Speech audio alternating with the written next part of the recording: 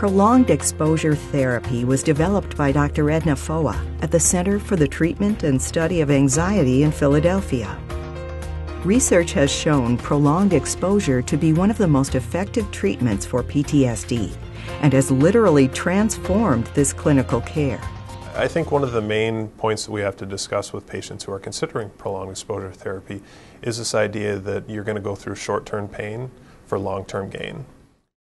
In 2007, the VA launched a national initiative of prolonged exposure clinician training workshops, implementing Dr. Foa's work into the Veterans Health System.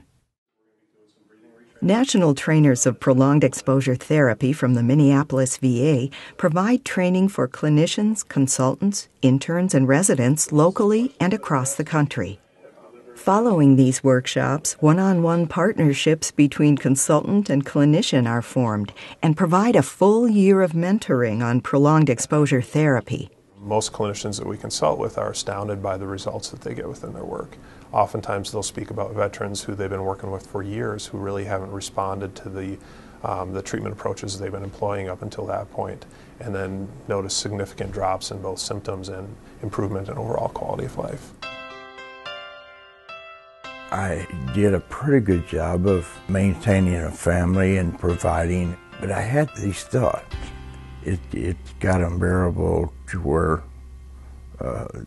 I thought of ending my life because it was so strong, and then I knew it was time to really get help.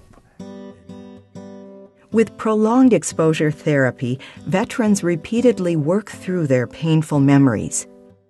First under the guidance of a therapist, and then by confronting stressful and avoided daily life situations.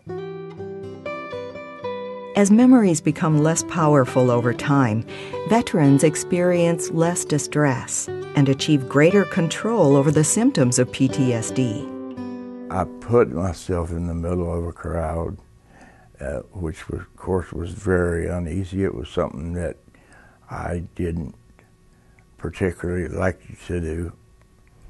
But then I faced it. I could think myself through that situation. Of course, then life got better. It's like the difference between day and night. You know, it's so strong.